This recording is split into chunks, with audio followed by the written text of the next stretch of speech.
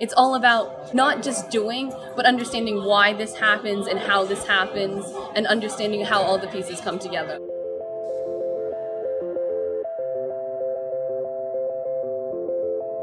The Tech Challenge helps us stay together because we all went to middle school and elementary school together. While there, we got to become really close friends.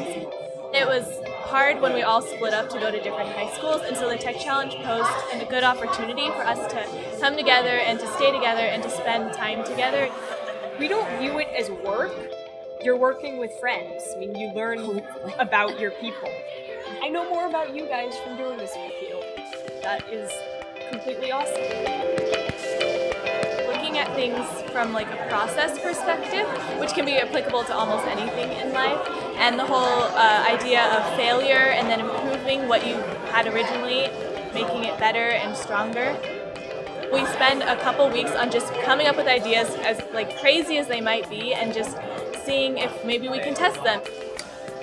See it come to life in something that we create. Another thing that the Tech Challenge really helps with is learning how to break apart problems. Because you look at it and it's, oh my gosh, there's so much stuff that we have to do.